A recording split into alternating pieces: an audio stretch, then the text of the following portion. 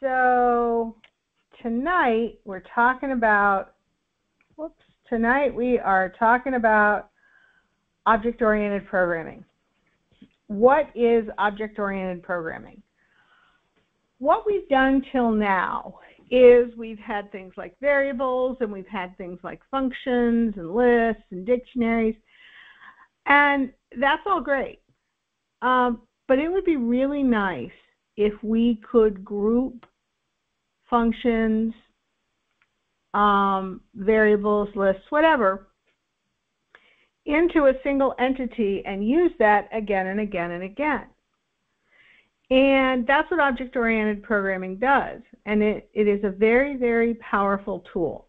I spend the majority of my day doing object-oriented programming. I spent most of the last week writing Java, which forces you to do object-oriented programming. Python does not. Python allows you to do both object-oriented programming and functional programming. What we have done up until this point is functional programming. But now we're going into this new paradigm. And this paradigm really does provide a way of organizing your code and thinking about your problem that can help make it easier to design and develop and also maintain later on. So there are a few keywords in functions. First, we have a new keyword. The new keyword is class, and that defines a collection of related variables and functions. We have something called a constructor, and it's got a very, very specific name. It's underscore, underscore, init, underscore, underscore, open parenthesis, self, close parenthesis. This is the thing that takes it from being a definition, which is a class. A class is a definition. It's like a function. It doesn't exist until it's called. Self is used in the class to denote the object that you've instantiated. And I'll get to all of this in a bit of what that means. And an object is an instantiation of a class. So here are the basic concepts that we're going to work with. Data abstraction. Basically, you're hiding the implementation of your code. You're drawing a black box around your code. And you're saying, here are the things you can use, and don't worry about what I do on the inside because I'm always going to give you back the right answer. Encapsulation. You're keeping all your states and all your variables and all your methods private unless there's a need to expose them to the outside world.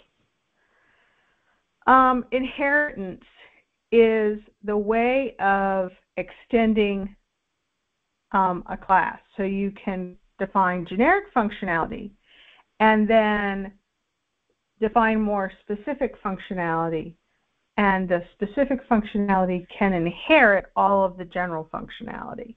In polymorphism, you can access objects of different types through the same interface. And that is extremely powerful. I use inheritance and polymorphism all the time. And that is because I can publish an interface and then act on different data while the user is still using the same interface. And polymorphism and inheritance work hand in hand. Now, we're not going to get into polymorphism and inheritance tonight, but they are important concepts for you to start to learn if you're going to go into the programming world. So, why do I like object-oriented programming? Reusability. It takes reusability to the next level. And basically what you're doing is you're naming this group of stuff.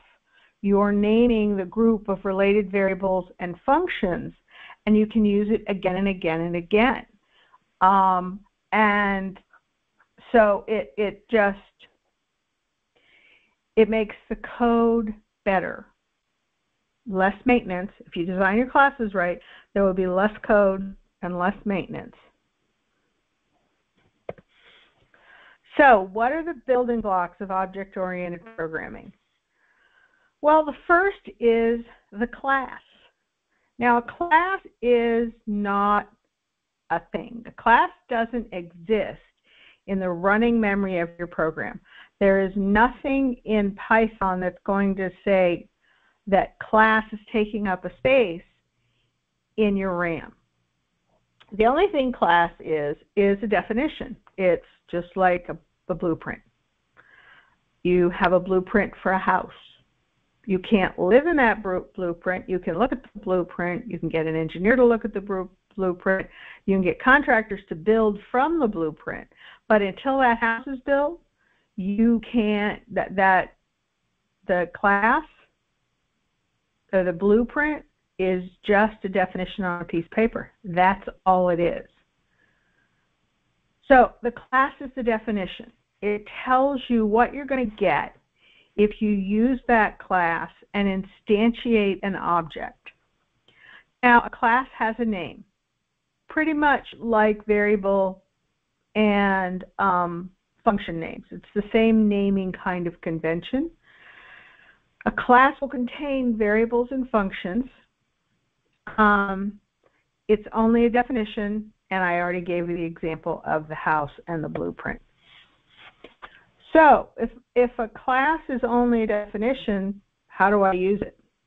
What you do is called instantiation. You tell Python, I have this definition over here, but I want you to create something with that definition, and then I'm going to use that something in my program. And that something, that object that it creates, is available in the running script. It is an access point to the variables and the function definitions using that dot notation that we've seen before. And you can have as many objects of that class as you want. You can have one, you can have 101. It doesn't matter. Python will just keep creating objects of that class when you ask it to do that. So I have one definition and a boatload of different objects. All right, so what are the mechanisms of a class? Well, I have a class. I have the keyword class. Always have to start with the keyword class. It tells Python you are defining a new type. So a class is a type. A string is a type, a float is a type, an integer is a type, a Boolean is a type, and now a class is a type. But the neat thing about a class is that you're defining the type. You're telling Python what this thing is about. And what that thing is about is a grouping of variables and functions. So then we have this name. In this case, I just named the class time. Now, like everything you are defining, like functions, in Python, you have to have that colon. Don't forget the colon. It will drive you crazy. Then we have this very special function called a constructor. Now, what does a constructor do? What a constructor does is it tells Python how to build out your object. Because Python knows nothing about this object. All Python knows is there's this thing called a class, and there's time, and there's going to be variables, and there's going to be functions. But how does it start? What's its initial state? The constructor tells it what its initial state is. So self is a very special keyword, and it tells a function in Python that it is an instance function. So there are two types of functions. There are instance functions, which exist in every object. It's like you're copying that function into every object. And then there are static functions that exist once in the class. That's it. So if you have self in the argument list of a function, Python's going to make a copy of that for every different object. And most of what you're going to do in a class is going to have self. You want them to be instance methods. And then you have what you want to do. So in this case, I have time, and my time is going to have an hour and a minute. Now, in the constructor, I can say I'm going to have these two variables. I'm going to have an hour and I'm going to have minute. But because I am in an instance function, in other words, a function that has self as one of the arguments, I'm going to say these are instance variables. So hour is an instance variable and minute is an instance variable. What that means is for every different time object you create, you're going to have a different hour and a different minute. And that's important because you're probably going to want to store different information in each object, possibly compare it. So I say self.hour is an instance variable. The name of the variable is hour. You get to that value hour by always doing the dot notation against self. You have to do that. That syntax is required if you're using an instance variable. Self dot and then the variable name. The same with minute. Minute is an instance variable, and I have set hour to 0 and minute to 0 because I just want to initialize them to something. So basically what this does is this says, okay, Python, I have a class called time.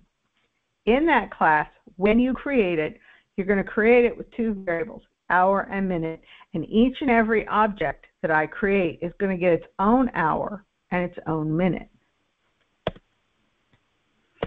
So here is my class definition. I have hour, I have time, and I have hour, and I have minute, and that's my class definition. So how do we get it from the blueprint to the thing that I actually have in Python, to something that exists in the running memory of my program so that I personally can use it? Well, I have my class. So I want to instantiate my class. So what I'm going to do is I'm going to have a variable. We know start time is a variable. It's on the left-hand side of a single equal sign. It is going to contain an object, in this case of type time. And the way I create an object from the time class is to simply set it equal to time. And in this case, for right now, we're just going to have an open and closing parentheses. So it looks like I'm calling a function called time with a capital T. What I am doing is I am calling the instance method, that init function in the time class. So what Python does is it says, okay, I have a variable. It wants an object of type time, and it takes and makes a copy of class time and adds it to an object. Don't quite look at that object down there because I haven't set the values yet. So I can then set start time of hour is 11. So I'm assigning the value of 11 to hour, and I'm assigning the value of 10 to minute. So what I get, what I get over here, let's just play that. Okay, let's just do this again real quick. Sorry about that. So what I get is I get an object of type class with start time, and that's all good.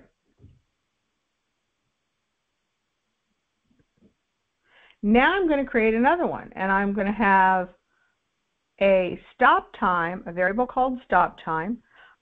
Stop time is going to be of type time, and I'm going to set hour equal to 2 and minute equal to 2. So here I have two objects created from the same class. Now, I could compare my start time and my stop time and maybe get a total time of the race, maybe, you know, or keep start and stop times for a bunch of racers and compare who did well in what. So, again, class time, yeah, so we have stop time, hour and minute 2 and 3, constructors.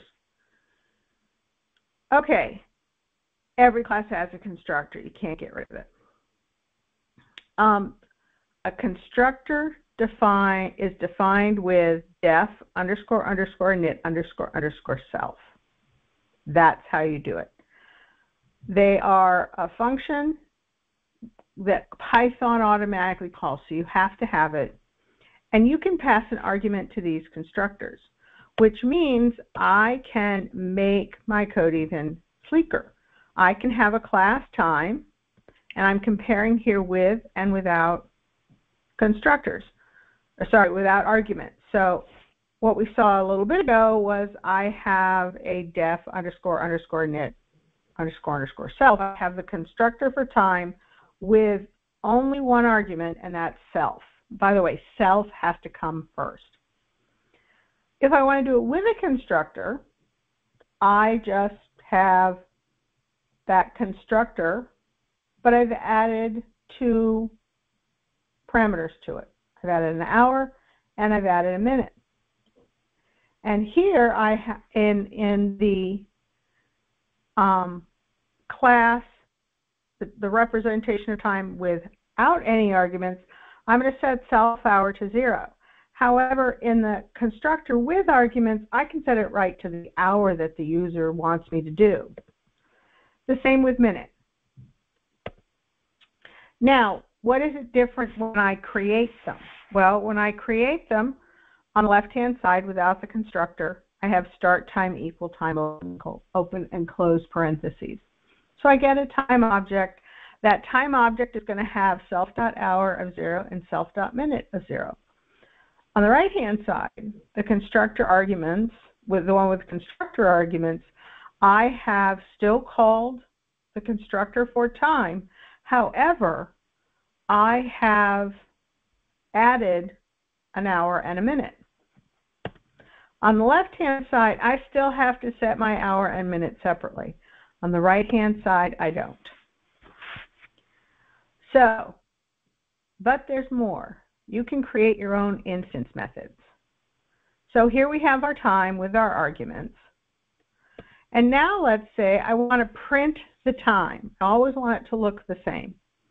I can define inside the class a function called print underscore time. I know it's an instance function because it has self as the first argument. And I'm just going to have a nice pretty format there to print.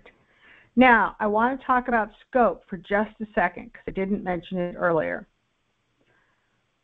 Anything that you want to be part of the class definition has to be properly indented. It has to be indented so it is in the local scope of the class. Everything right here is indented properly, and you have the local scope, and so they are in the local scope of the class. When Python sees something not completely left justified, it's going to stop, assuming that stuff's in a class. So you have to have it indented properly. Again, Python is a space-delimited language, and it can be a little crazy. So here I've just created a new function called print time. And it's just like any other function that I have defined so far, except it has that word self in it. And inside that method, if I want to get to the hour that's stored inside an object, I just say self.hour. And if I want to get to the minute that is part of the instance variables for this class, I just say self.minute. So remember that self is important, and if you want the variables, you have to use self. Okay? If you want the instance variables, those variables that are actually physically copied into each object, if you want to get at them, you need to use self. I see a lot of students who define self, and then when they go to access the actual variable, they just are like our. They don't put self, and they don't understand why their program isn't running right. If it's inside the class and you mean to have a different version of, let's say, our for every different time that you're recording, it's got to start with self dot. So that's just my talk on self. So calling an instance method. So we have our class up here, which we have set our time, and we have our print. And so now I'm going to create a time. Time is 11:11. I get my copy, and I'm going to call this, the copy is going to be a time, an object of type time, and it's going to be stored in the variable start time. I'm going to get my stop time, which is 2 and 3. So I have another copy of the time class. In this case, it's a different object, and it's called stop time. And I want to print start time. So what is it going to print? Well, I have start time dot print name. Start time dot tells Python, go get me the information from the start time object. So it's going to go to the copy of that object that it's storing in memory. It's going to it's going to go into the print time function, and it's going to use self to get at the values. So in this case, when I start print time, or I print time for the start object, I'm going to get 11 and 11. So it's going to print out time as 11:11. Now I can print for stop time. Stop time is a separate object, so there's a copy out there with a different hour and a different minute. So this time, Python knows it because I've started the function call with stop time dot. So I have a copy of a time object that is being pointed to by stop time. So 2 and 3, and I get 2 and 3. Okay. Now we get into fun stuff, because you can actually define your own operators. You can define like an equal operator. You can define a plus operator in your class. And then you can compare start time to stop time by just doing equal and seeing if they're the same.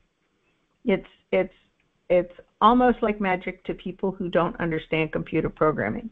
But Python is one of the few languages that allows you to actually create your own operators in a class. C++ is another one, at least from the years and years and years ago. I believe you can do it in C++. But this is called overloading. So Python already has the ability to do an equal. You know, it can say, is this integer the same as this other integer? Or is this string the same as this other string? However, you can do that for your self-defined classes. You can say, is start time the same as stop time? You do this by defining other special functions. So, for instance, if I wanted to overload the double equal sign, I could define a function with def __ eq __ open parentheses self. It's still an instance method. You've got to have self. And other. Other is just, by the way, a variable name. It could have been X. And so that way I will compare what's in the object that was part of that dot notation, and whatever else other is. Self is the object, and other is an argument which contains a different object from the same class. So let's overload equal, equal, and stir.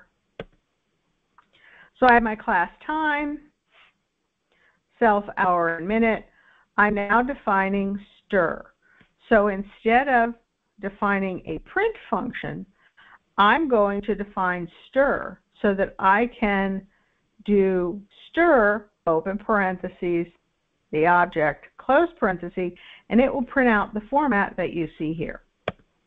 I'm also going to define equal, equal, and what I'm going to do in here is I'm going to compare whether two objects are the same.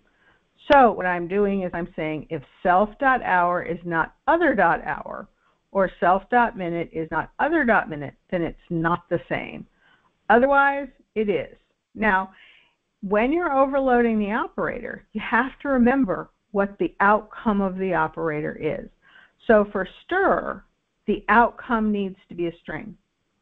For equal, for the double equal, the outcome has to be a Boolean. So you have to keep that in mind when you are overloading your operators. So, using an overloaded stir. So here's my class again. And I've condensed it because it's getting too big. So I have my start time. So I now have my start time object, and my stop time. I have my stop time object. Let's say I want to print start time. If I print start time, Python is going to say, oh, I need to have, start time needs to be a string. Does class time have something that turns it into a string? Well, yes, it does. It has the underscore, underscore, stir, underscore, underscore method. So I'm just going to say, okay, so for start time, I'm going to get the hour and the minute, which is 11:11, and I'm going to print it out. And then maybe I want to print stop time. Same thing's going to happen. So instead of having a separate print function, I can now use start and stop time anywhere I would normally use a string because I've overloaded the stir. Python in this case will even do the conversion to string. It will say, okay, you got to convert this to a string. So let's look at the overloaded equal, equal operator. Again, all of this is the same. This class time is something that we've done. So I have start time and I have stop time. Same objects. In this case, I'm going to say if start time is equivalent to stop time, then I'm going to print tie. What Python does when it sees this, it says, okay, start time, the object on the left of that double equal sign, is going to be self, and stop time is going to be other. So it's going to say, on start time, call the underscore, underscore, EQ, underscore, underscore method, passing in stop time. So in this case, it's going to say, if self.hour, so that would be start time, so hour would be 11, is not equal to other.hour, which it's not, or self.minute is not equal to other.minute, return false. So it's going to return false. But here's how you do it. You have self.hour, self.minute, other.hour, other.minute, and it's going to return false. And the nice thing is I've defined this. I could say, well, I only care if the minutes are equal, or I only care if the hours are equal, or some other thing that you can think of. You're defining what that means. Kind of gives you a lot of power in programming, and it makes writing your code considerably easier. You are not having to define somewhere else a function that says, is time equal to, or something like that. Okay, so now you can make your own module. So here I've created a module. And this is extending what you can do even farther. Because we've used modules, we've used the OS module. But now we can create our own. And in this case, I'm going to define a function called a Python script called time.py. I'm going to type all this stuff out in time.py. And then I am going to allow people, by just typing the name, to import my time.py. And then they can just use my class. Now, I've just added a couple of things here to fill the class out some. In addition to stir and equal, I have NE, which is not equal to. And then I also have a diff. I want to know the difference in times. So I could create a time object because I want it to return a time object. And I can say the difference.hour is self.hour minus other, and the difference of minute is self.minute minus other.minute, and I return that difference object. So to use my time module, I just say from time import time. And then it tells Python, okay, Python, go find time.py, and from that import the time, the thing called time. And in this case, the thing called time is a class, so it's just going to import that class. Now, I could just import the entire module. That's completely fine. But every time you import a Python script, it's going to copy that script into your running memory. So you might have a huge module and only need 2 classes. The expedient thing to do is to only import what you need. That's just kind of best practice. So, and in this case, instead of having to have all of that stuff in my Python script, I don't need to worry about the definition of time. I just need to know that I can create a time with hour, minutes. Oh, and I'm sorry, I added seconds to this, and I didn't add it to my class. Hours, minutes, and seconds. So I have start time and stop time, so I can print a tie, so I can do the double equal sign. Otherwise, if they're not equal, I can get the difference of start and stop time and print the delta. Now, the delta that's coming back is actually a time object, so all I have to do is say print delta, and it's going to go to the delta object and print the hours, minutes, and seconds. So there's time.py, so it imports time, so I get to use it. Okay, so before we go to the labs, let's go in. I know you've been listening to me chat for a half an hour. Let's go in and take a look. So I'll make this a little bit bigger, and then we'll go and we'll run through this a bit. So this is just my built-out time.py. So I have hours, minutes, and seconds here. So let me go back. I have defined a class called time. In that class, I have a constructor. I have 1, 2, 3, 4 overloaded methods, and a method called diff. So, and I probably could have overloaded subtraction, but I'm not sure. I have to go look. So I have the constructor. Constructor takes 3 arguments, hours, minutes, and seconds. I have overloaded stir, so I can get this nice little format out from hours, minutes, and seconds. I've defined less than LT, so I can say, self.hours is less than other.hours. It's true. If self.hours is equal to other hours and self.minute is less than other minutes, then I return true. And then I've got this other one with hours, minutes, and seconds. I return true. And none of those are true. It returns false. Greater than is very similar. I have the equal, so I can do a double equal sign, returning true or false, and I have diff, which is a non-overloaded method. It's just a method I've created. So this is my time module. So if I go into stopwatch,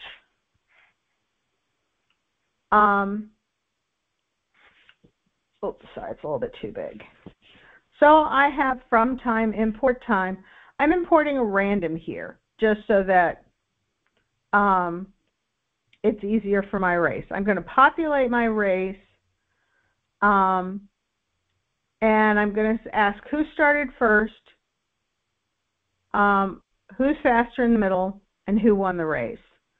And then I have my main method here, and I've got the tortoise and the hare, and I've got 3 intervals, start, middle, and end. And I'm going to populate my race with start, middle, and end. And then I'm going to say who started first, who's faster in the middle, and who won the race. So you'll not see the class in here. That's because I imported it. So let's run through this just real quick. And let's go to stop time. Okay. There it is. That's pseudocode. Wait a minute. There it is. Sorry about that. Stopwatch. So if we just run through this really quick, we're going to debug it.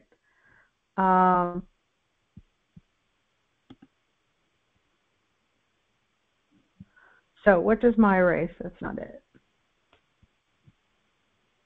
Step over. Where am I? Okay, so I'm sorry. I'm up here. So I imported time, and I'm importing random. And then it just reads in. These are just functions that it's going to read in. And I'm going to now go into my main. I'm going to define my competitors.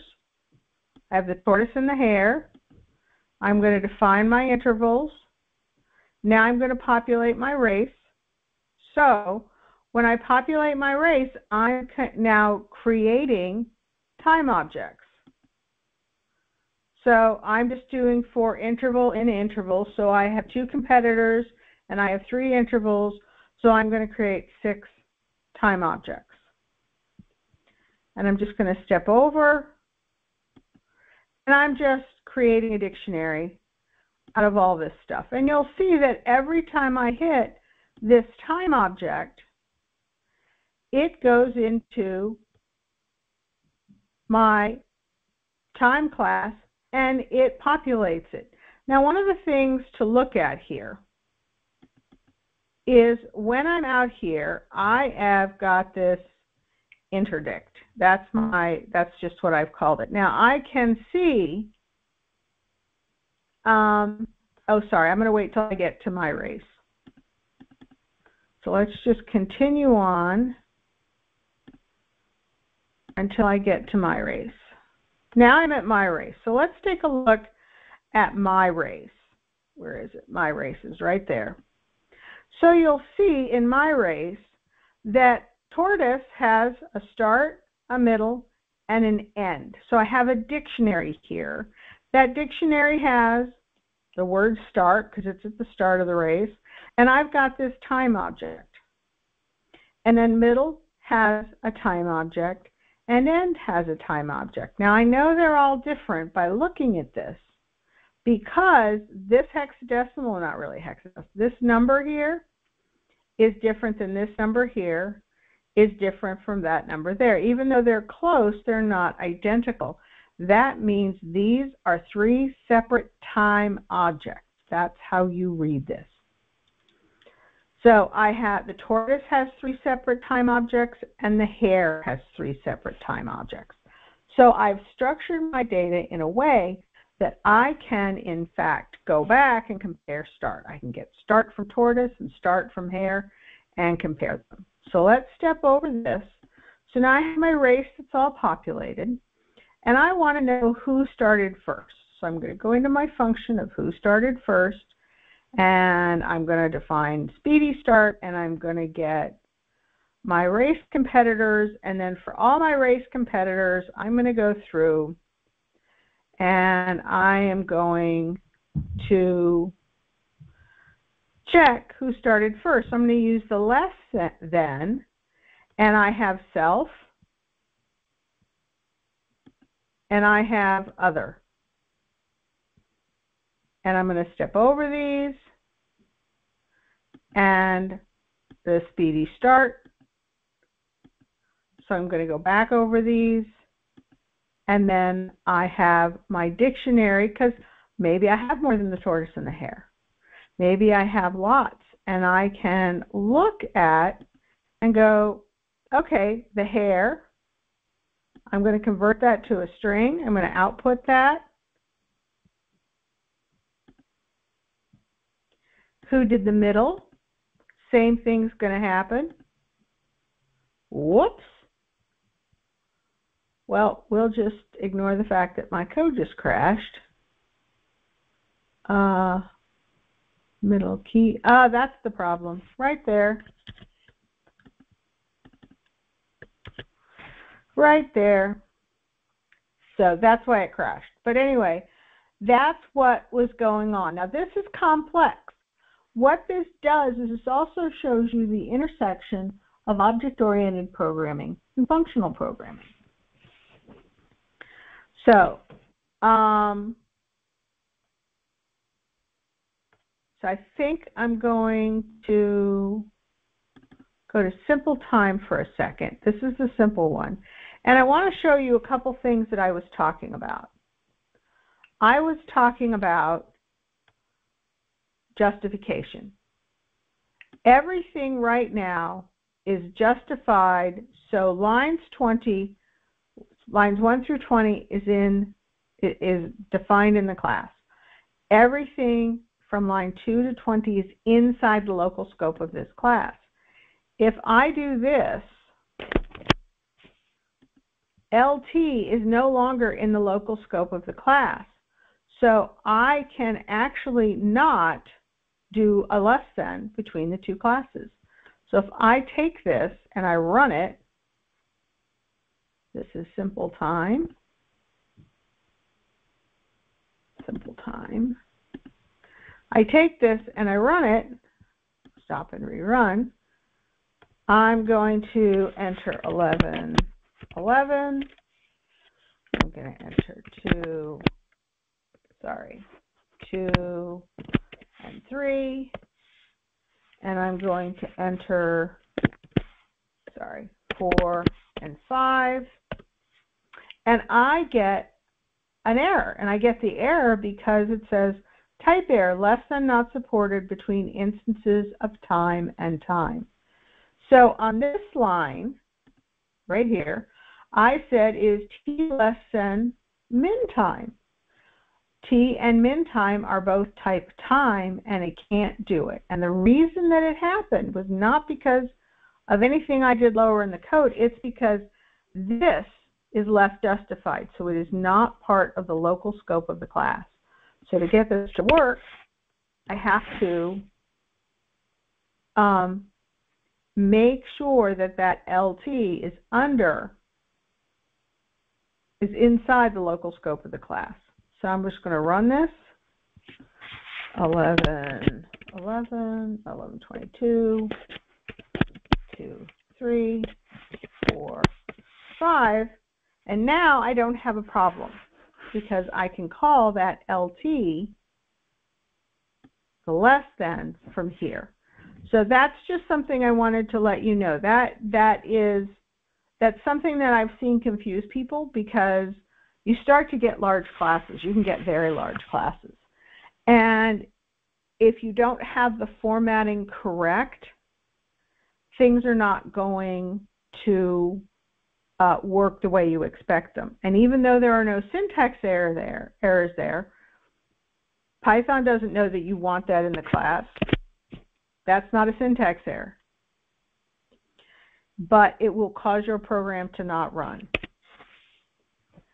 So let's go back and we're going to go over the pseudocode. Okay, so we have this car constructor, and the car has a model, a price, and the value. And so we're going to define a class called car, just like we define time. We're going to define the constructor, as we always have to do. And the constructor is going to probably take 3 arguments. It's going to take the model year of the car. It's going to take model year, purchase price, and current value. Then it's going to calculate, it's going to define a function to calculate the current value. And it's going to take as the parameter the current year. So this is an instance method, so you have to remember the self. And then they've got a calculation that you have to do. There's a depreciation rate based on the year. The calculation's all pretty much in the lab.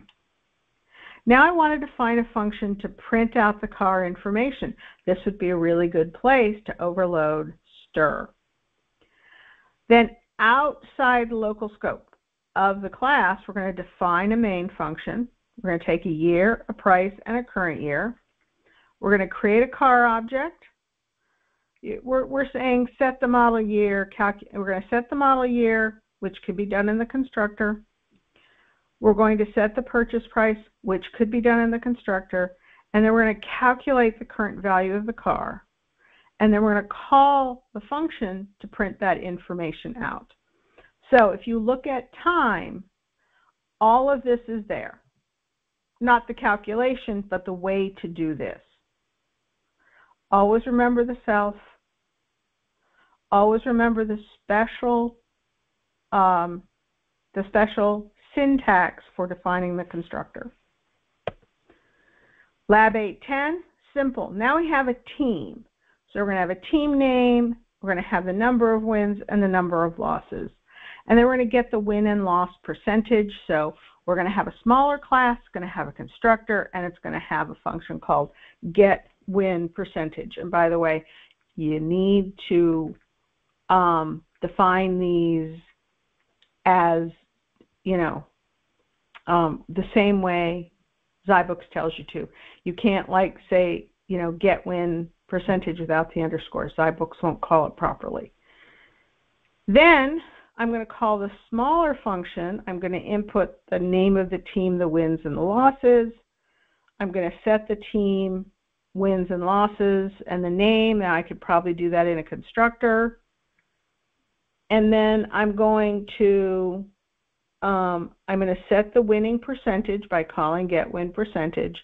If the percentage is greater than 5, I'm going to output the congratulations with some team stuff. Otherwise, I'm going to output team name has a losing average. So that is lab 8.9 and 8.10. I know that was a lot to take in. Do you guys have any questions? Oh, sorry, there was one in the chat and I was just talking. Okay. Do you guys have any questions?